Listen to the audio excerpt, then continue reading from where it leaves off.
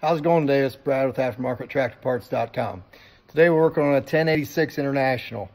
It'll cross over to up to a 1586. They all got the same cabs.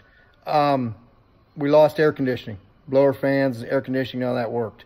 Problem with these tractors, have done probably half a dozen of these where they go bad. There's a cab relay and it's down underneath the steering column. So we're going to kind of go in here and I'm going to show you where it's at. So right down here is a cab relay. It tends to go bad.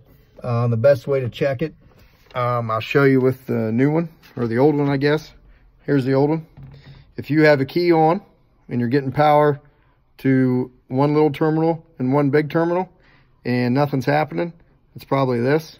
An easy way to check is to jump between the two big terminals, and if your cab fan comes on and you have power to the little terminal, that means that your relay's bad. So it's easy enough to replace that relay, 2 bolts and 3 wires.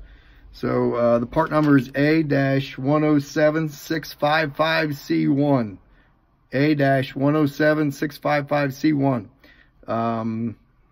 So hopefully that'll take care of your problem. Thanks.